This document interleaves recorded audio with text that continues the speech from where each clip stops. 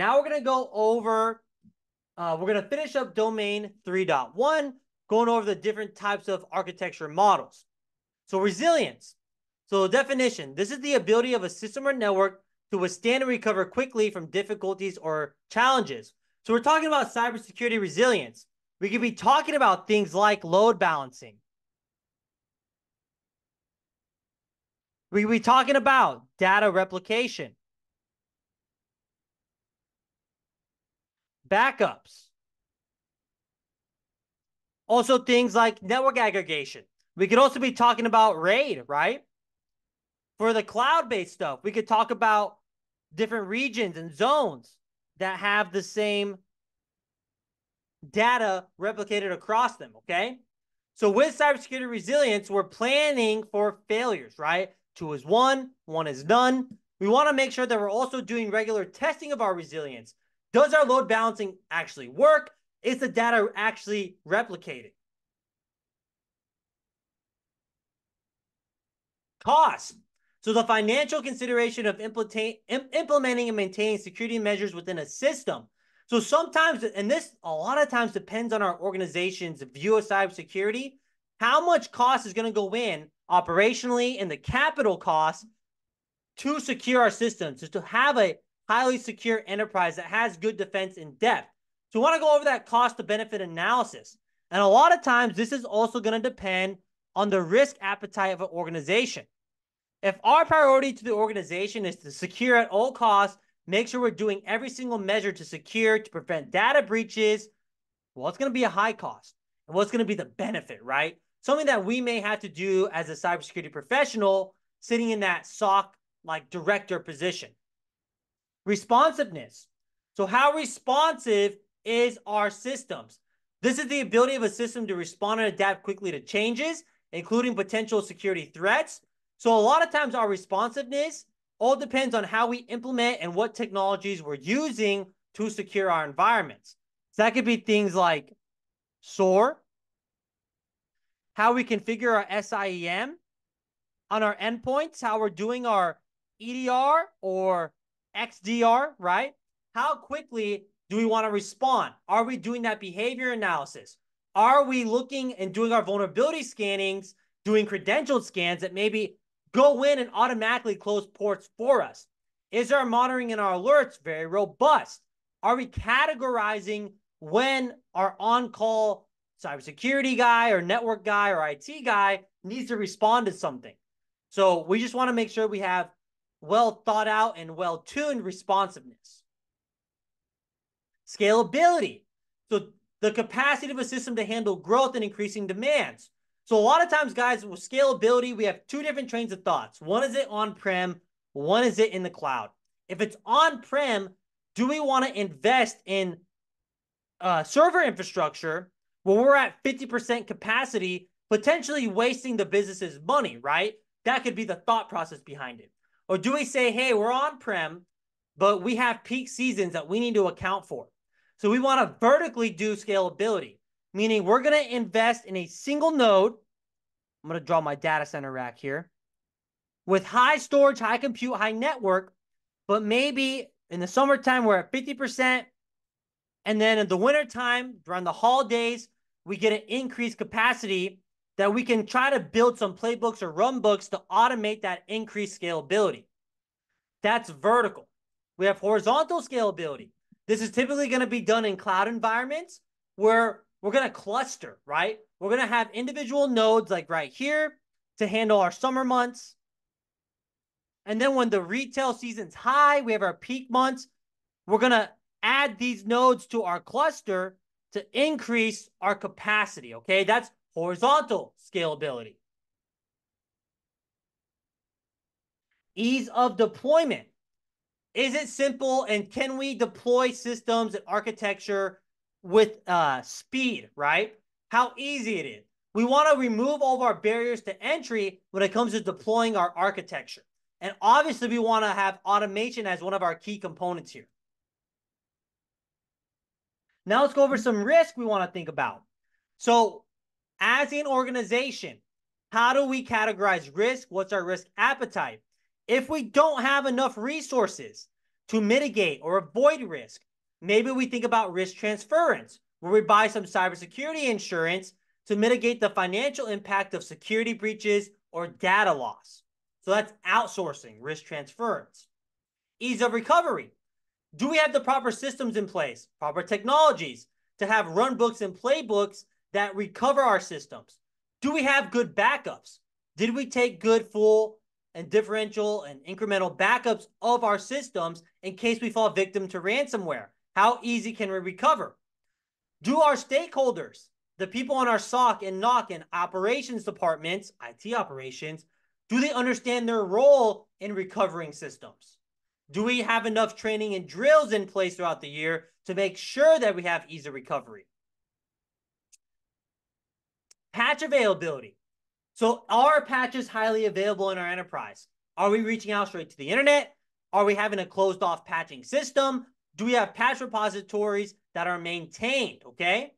Are we doing regular vulnerability assessments to know when a patch is an emergency patch, highly needed, or can it wait? The inability to patch. So if we have legacy systems that don't have patches, what are we doing? Well, one, we have to conduct thorough risk assessment. We have to make sure that we're identifying the risk that legacy system poses to the business. And depending on our risk appetite and the business perspective and operations, do we then invest in compensating controls where maybe we harden? We put that in a closed off, isolated VLAN. We put host-based firewalls. We do highly tuned, proactive measures that are never going to fix that vulnerability because the vendor's not patching. But are we doing proper monitoring? The proper things we can do to segment and protect systems that cannot be patched? And do we have a plan for migration? Do we have a plan to either lifecycle this or to put in that maintenance window where we'll have proper downtime to replace it? And part of that, do we have backout and rollout plans? Okay, power and compute requirements. So we have to consider the different power and computational resources needed for our operating and securing our systems, okay?